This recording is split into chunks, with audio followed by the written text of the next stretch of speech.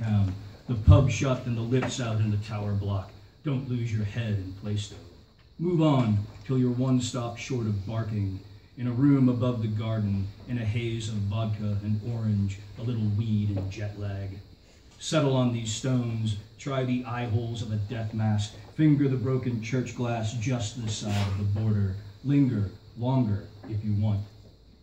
All the guests of this republic of bad manners come to shed themselves of burdens, lives unlived. We vie for the place of honor in the corner by the loo. We laugh and love and leave.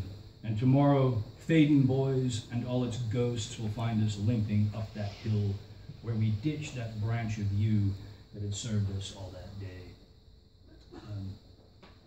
Ken took me to Faden Boys, which is rumored to be where many notorious British outlaws lived. And we picked up a branch of yew tree, and Ken used it as a crutch all that day, and tossed it before we took the drive back to London and the pubs. Ditched that branch of yew. Bill asked me, since we're actually going to perform a song called